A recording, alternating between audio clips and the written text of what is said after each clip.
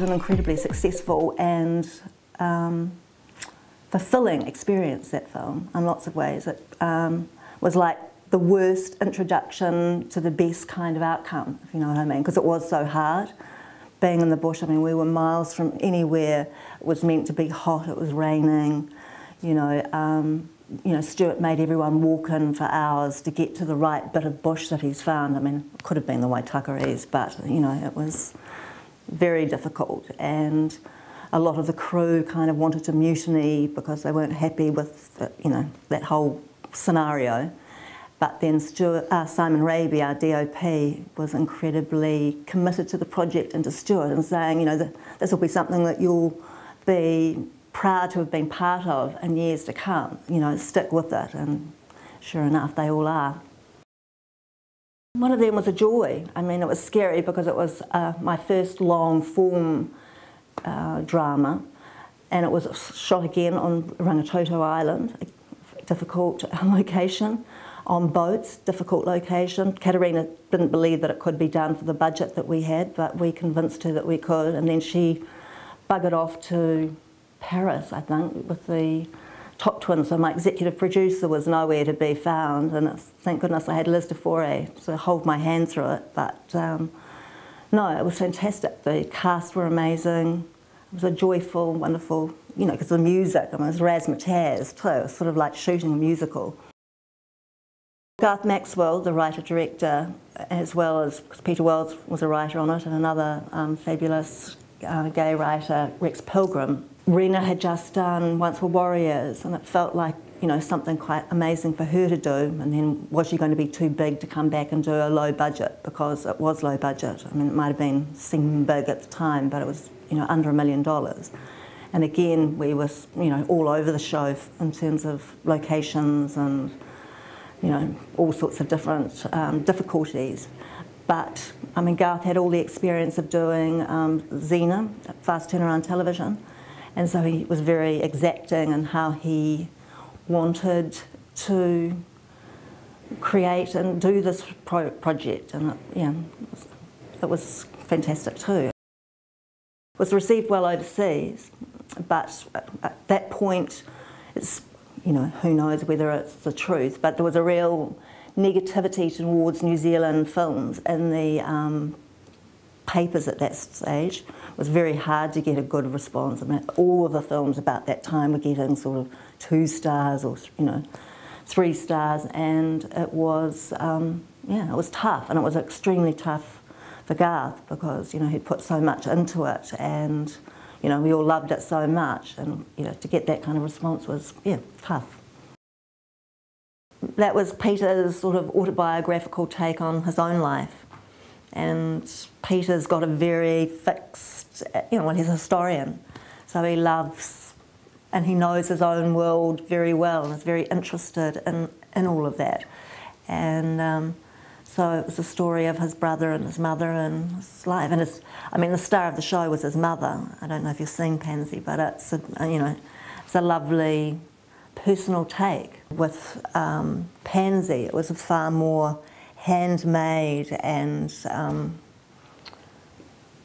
dainty's the wrong word, but very particular in the way that Peter is. You know, he's got a superb eye, and, you know, just he enjoyed the kind of the DV aspect of it, which was, you know, so he had complete control over that whole process. It was lovely. It was a difficult film because you've got a child in the lead role, and, you know, he is on the verge of that whole sexual awakening, and all of the things that made him perfect for the role made it very difficult for us to work with him. You know, he was, you know, he didn't like rugby, and he didn't like being on a bike. You know, first day of shoot, he was riding a bicycle and he fell off, and we hadn't thought to check whether or not he could ride a bicycle, and, you know, there was all sorts of, you know, tears and tantrums, and, you know, the first AD came to me and said, I don't think this is going to be a happening thing. And we'd spent months going all around New Zealand, you know, every country school, you name it, trying to find this authentic boy. And there was nobody other than the 2 boys that Stewart actually found that he wanted to work with. So it was like, well, there's not someone on sort of redial that we can just call on down, because we were in, you know, Omakar, right in central Otago, away from everywhere. So no, it was a. Then it was meant to rain. I mean, it was meant to be a drought, and it rained. So a beautiful drought, but you know, central Otago became this sort of green, beautiful-looking place, but not great for us. So then it became, we had to go and raise more money to do this whole digital intermediate thing to make it look brown. It was in a time in TVNZ where there was a real flux of leadership, and so there was nobody really championing it for us. Chris just was the head of drama, and he moved, and Kathleen Anderson, you know, came on at the very end, but then she was new, and I think Andrew Shaw came back into the mix, so it was like, it wasn't anybody's baby, and even though it was doing very well in the ratings actually, and you know, suddenly there was no one to love it for a second series, and by that stage, I mean, I think we'd written probably, or Garth had conceived of the whole series, but had, you know, thought of the second series.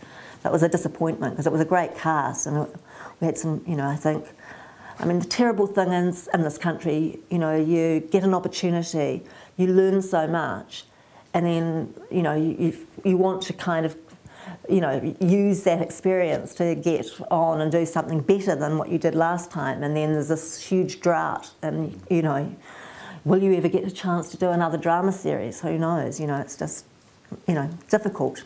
So it was very disappointing. I was working with Fiona Samuel. I came into work one day and she put a piece of my heart on my desk and said, you know, would you read this?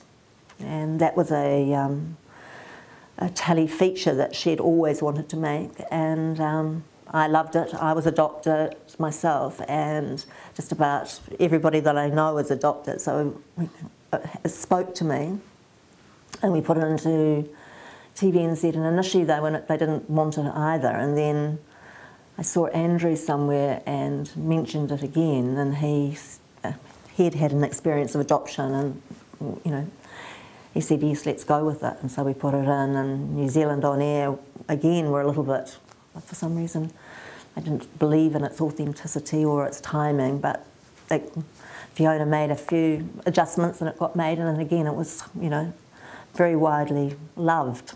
Piece of my heart, I think it was one of the highest rating shows of the year for TV. Emily Barclay and Keisha Castle-Hughes, you know, two of the best young actresses in the country, and initially I think both Fiona and I thought Keisha Castle-Hughes, you know, she's a movie star, you know, she's never going to be on our show, but you can only but ask, and we did, and you know, both girls, Emily and Keisha, you know, loved the writing, and they became, you know, they were just so perfect for the roles, and they were, yeah, enjoyed every minute of it. Bliss was actually remarkably easy, because it was probably the first time that we really had a budget, you know, that actually fitted the production. So often, as I say, you don't, and I mean, I'm sure Kirsty Cameron and Tracy will say that there wasn't enough money, but they did amazing jobs, and the costuming and the art department were incredible considering what they had to bring. But there was money, and it made it was a different process. It really was, from our point of view anyway. But being able to say yes to Fiona most of the time rather than no is a joy for a producer. Basically, the way that Fiona cast it was to look at all her favourite New Zealand actors, and even in the tiniest of little roles, she wanted their faces and because she's an actor herself, she knows everybody, and it was sort of like everyone said yes. And you know, I mean, Kate Elliott's superb as Catherine, and I mean, she loved every minute of it, and she gave us her everything, so it was amazing. And Peter Elliott, no, it was incredible. Munton is a film that is everything about Welby. He found the house, he went to that house, and he dressed it and broke it down and built it so it was actually in his mind's eye, you know. He dragged in stuff from his farm to that farm. He the clothing, he lived in, that was so much his world. As I said about Peter Wells, that he's, so handmade and delicate. Welby's the opposite. He's, he physically brought that film together, and then in the post-production, those amazing drawings that he was able to bring to the, a completely different look to the film. Extraordinary, yeah. As a producer, you don't really look back much. I was quite surprised just seeing that list there. I'm thinking, gosh, they seem so long ago, and you're so busy trying to think about the shows that you've got in production now. I mean, I've been lucky. I just found out we've got funding for a feature film, which has been in development now for 10 years, and it's had to be reconceived and reconceived. As budgets have got smaller and smaller and smaller. So, hopefully we'll be making that at the end of this year. But, yeah, it's always, producing is about looking forward, not looking back. And so, that's what I constantly am doing.